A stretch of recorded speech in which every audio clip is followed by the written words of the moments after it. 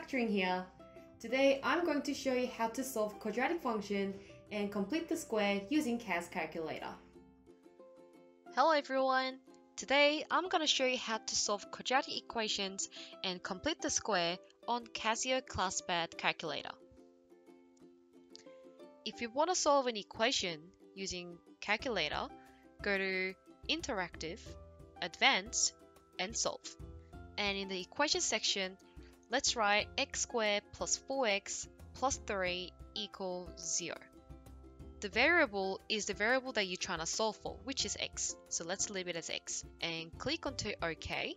And this calculator will solve this equation for you. So the answer is x is 3 or x is negative 1. And I'll show you another way of getting solve function on Casio Classpad. Go to Keyboard, and in Math 1, you'll see Solve. Click on it. And inside the bracket, let's type the same equation, x squared plus 4x plus 3 equals 0.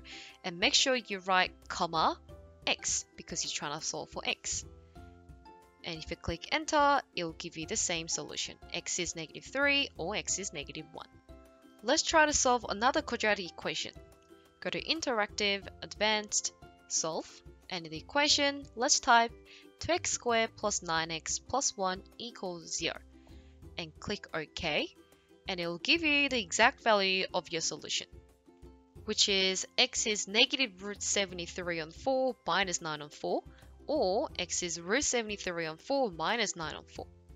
If you want to change this one to decimal value, simply click on Standard and you'll change the decimal, go highlight your answer and click enter.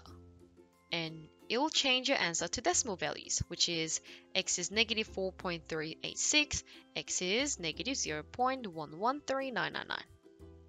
Let's try to solve another equation. Go to Interactive, Advanced, Solve. And in the equation, let's type x squared plus x plus 5 equals 0. Then click OK. And it will give you no solution, which means this equation literally does not have any solution, so invalid. Let's move on to completing the square. If you want to complete the square, simply type complete SQR and bracket. Write down the expression you want to complete the square. So let's say x squared plus 4x minus 2 and write comma x. Then click enter. And it'll complete the square for you. It's x plus 2 squared minus 6. And if you want to solve when this expression equals 0, go to Keyboard, in Math 1, click Solve, highlight your answer, drag it down, make it equal 0, comma x, and it'll give you the answer. If you want to change this answer back to exact value, click onto decimal, it'll change to standard, highlight your answer, click enter, and it'll give you the exact values, which is x is negative root 6 minus 2 or root 6 minus 2. Let's try to complete the square of other quadratic expressions. Again, type complete SQR. Let's write x squared plus 3x minus 5, comma x, and click enter. And it'll give you x plus 3 on 2 squared minus 29 on 4.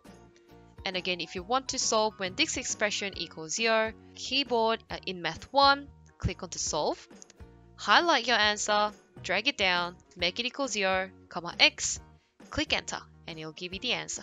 This is the end of today's video. Thank you so much for watching, and I hope you enjoyed this video. Thank you so much for watching our quadratic videos today. Make sure you like and subscribe our channel for more math tips and materials. Study smarter, not harder with Zach.